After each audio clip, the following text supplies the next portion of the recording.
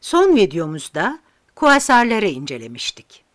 Şimdi ise bu video ile ilgili kısa bir düzeltme yapmak istiyorum.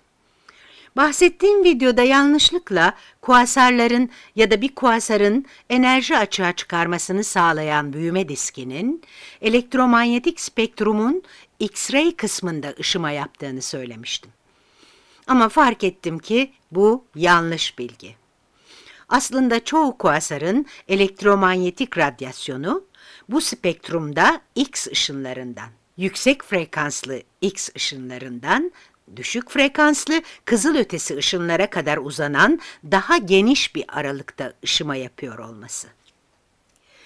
Hatta bazı kuasarlar aşırı yüksek frekanslı gama ışınları veya çok düşük frekanslı radyo dalgaları bile yayarlar. Sadece bu hatamı düzeltmek istedim. Kuasarlar, daha önce söylediğim gibi, baskın olarak elektromanyetik spektrumun X ışınları kısmında değil, spektrumun genelinde ışıma yaparlar. İşte burada oldukça geniş bir aralıktan bahsediyor olduğumuzu görüyoruz. Netleştirmek istediğim bir diğer konu, kuasarların ışıma menzilleriyle ilgili.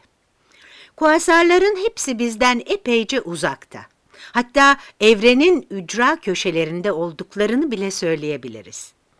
Bize en yakın olanı 780 milyon ışık yılı uzakta ve çoğu da milyarlarca ışık yılı uzaklıkta.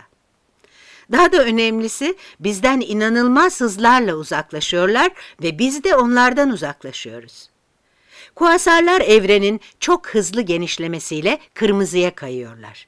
Yani bizden hızlı bir şekilde uzaklaştıkları için yaymakta oldukları elektromanyetik ışınların dalga uzunlukları da artıyor.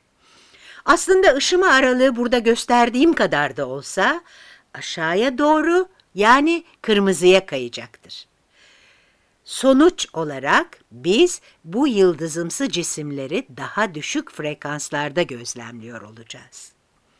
Belki elektromanyetik spektrumun radyo dalgaları kısmında bile olabilirler.